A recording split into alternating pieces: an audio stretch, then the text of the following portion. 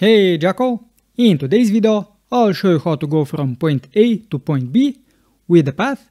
We'll have an image at the end and at the beginning, and this composition that we'll make, we can turn it into a template that we can use in the edit page, and what's more, we can actually adjust the path in the edit page. Now let's get digital. So to make this happen, we'll go into the media pool, right click, make a new fusion composition, put this onto the timeline, select it and go into the fusion page. Now I have prepared a couple of images. I have the DaVinci logo, my logo and Accurate. So the way I will do this, I will add a background node, make this transparent, and I will add a merge node in the back. Now to make the path, you have a couple of options. You could use a polygon, but if you want a dotted line, you can use mask paint.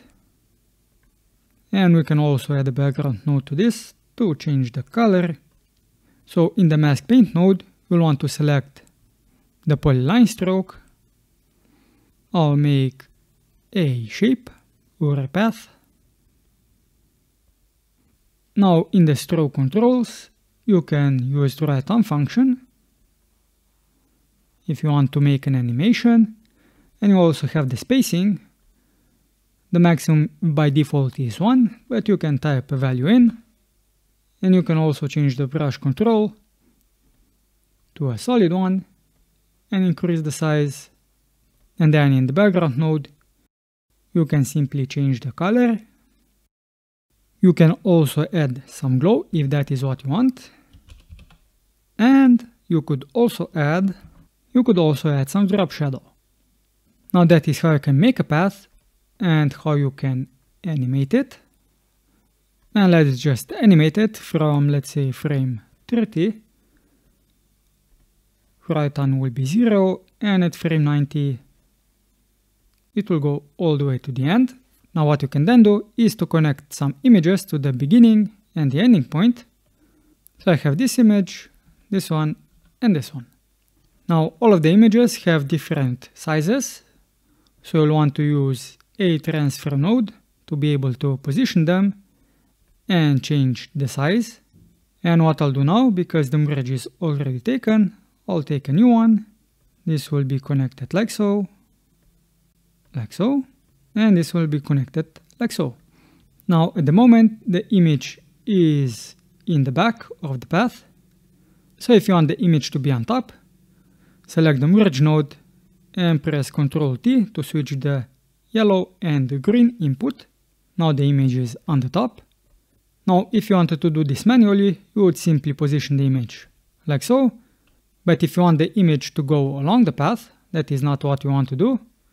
And especially if you just want to move the image and have the path follow the image. So what we have to do is go to the mask paint node. We'll right click here for a shape animation and we'll publish this path so we can use it. So what I'll do is I'll go to the transfer node, right click on the center position and select path because this is a path. And in the modifiers, we can right click and connect it to the polyline stroke 1 polyline value. Now this path is tiny, as you can see. So just for a good measure, before this comes in, I will add a background node. Also lower the alpha so it's transparent. I will merge these two. Background in the back, image in the front, and then connect it to this merge. So it is still the same, but if you want to do any changes, we can do so at this point. A few moments later.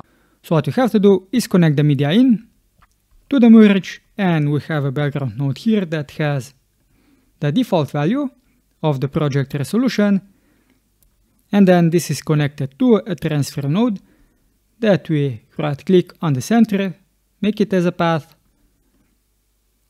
and then right click, connect to the published path, which is the polyline stroke 1 polyline. And then we can either animate the displacement, but if you just want one image to be at the beginning, the displacement value will be 0, and if you want the image to be at the end, the displacement value will be 1. Now once you have this linked up, what you can do is grab the image, move it around, and the path actually moves, as you can see. And it works the same way with the displacement, except in this case, it makes a bunch of points, which is not what you want. So that is one done. Let's connect the second one. So I'll just copy these two nodes. I'll be connecting this image. And let me just copy this transform, which has the path already applied. Make another merge. So this can go in the back. This can go in the front. So we combine these two images and connect them like so. Although in this case, we actually don't see one of the images. So in this case, I can adjust the displacement to the end. Now this image is too big. We could go to the merge node to adjust the size.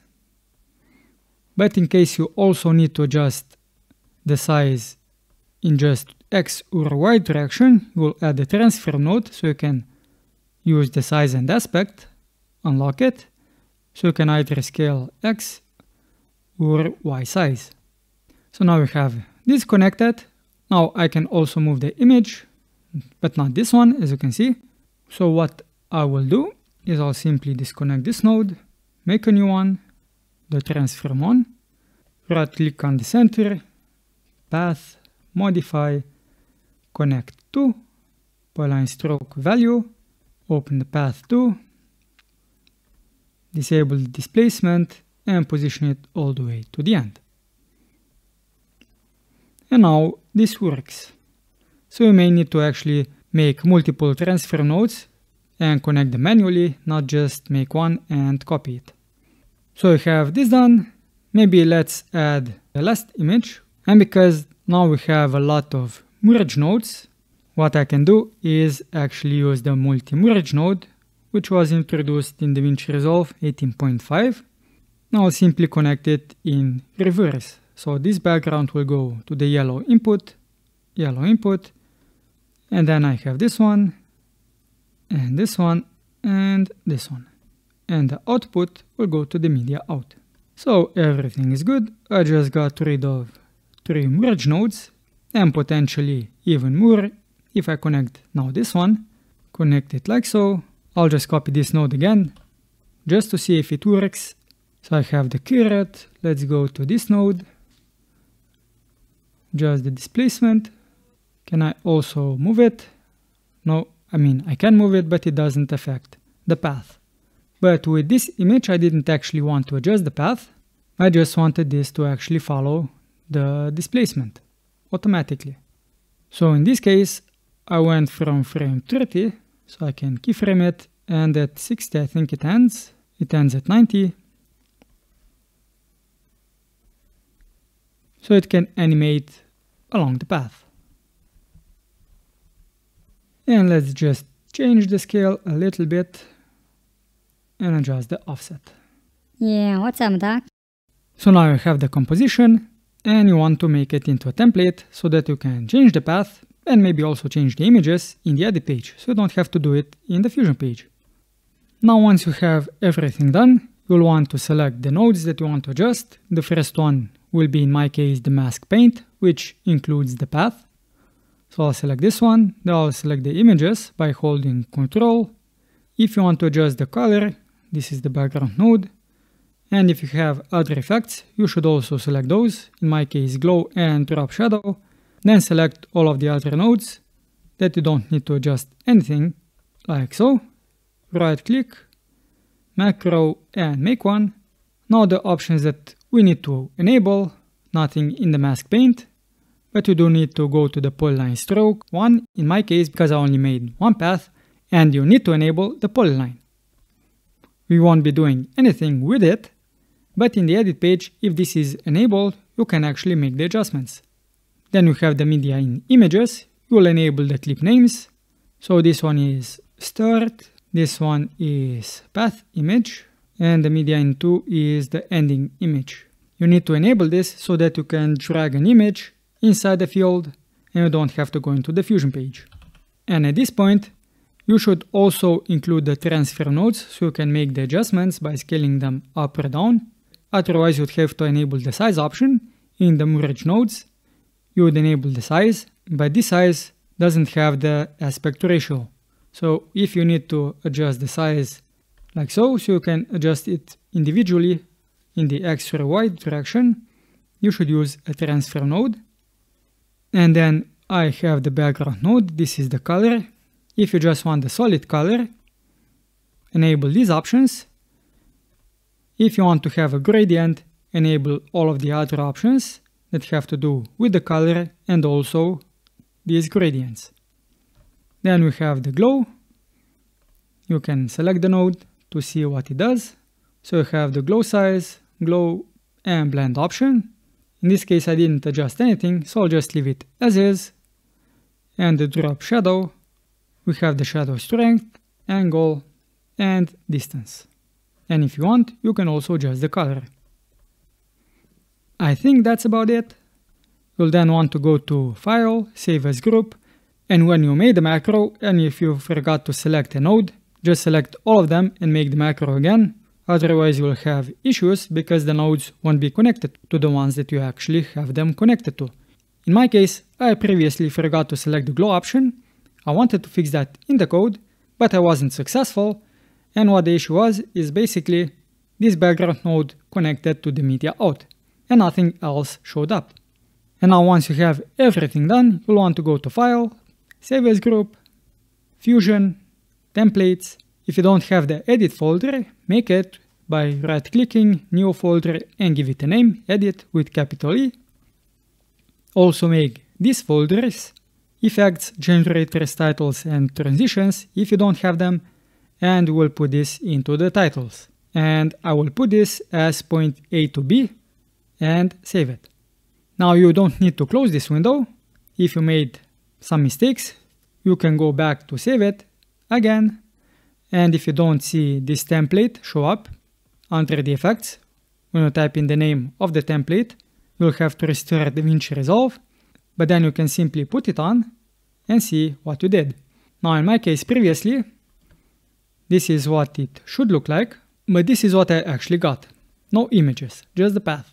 So if that is something that happens to you, you can always go back to the nodes and maybe make some adjustments, which setting you need to adjust and enable, but only if you have enabled all of the nodes.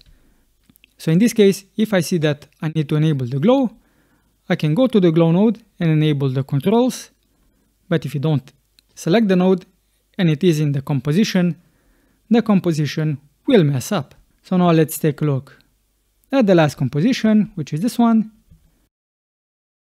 We don't see the caret. What happened to the caret? So to see the image, we can go to the Fusion page if you have the inspector opened, or you can go to the Fusion page down here. So let's double click on it. Let's see, the caret is this image. Maybe, no, it does show up, at least it should. I messed up the blend option, as you can see.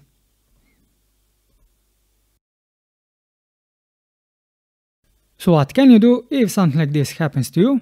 Well, you can't fix the animation in this way. So you'd have to get the path where this is saved.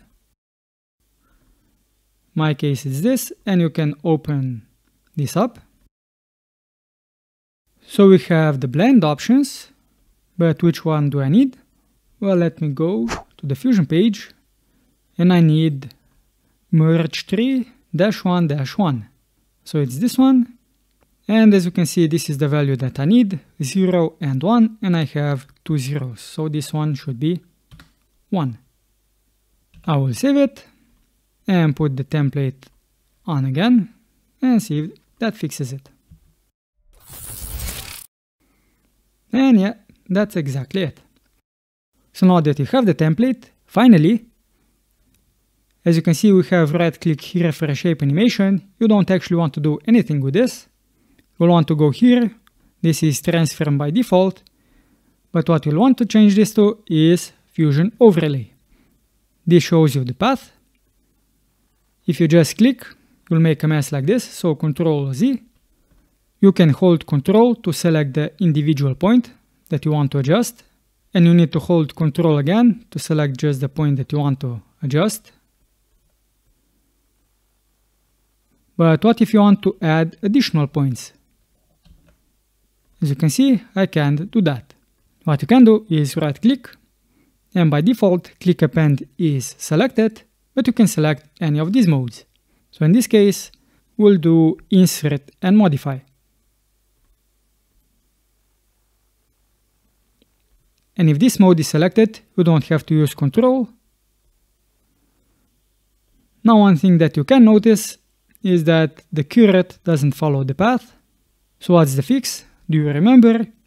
Well, you can just copy the transfer node that has the path already implemented. You'll have to make it again. So I've just copied this path. So this is the transfer node. What I would actually have to do is remove this path. Let me just make a new one so we don't have any issues. So this center path modifiers connected to it, polygon line stroke value, and I think that's it. Is it? It's not. I would still have to animate it. So that is why you should do everything correctly before you make the template. So we could animate the displacement from this point to that point. And now if I go to the edit page and let's see what's all this. So this is the caret. So as you can see now the caret moves with the path just like it's supposed to. That's it for this video. If you found it helpful, you know what to do. I'm Simon, until next time Jackal, keep it digital.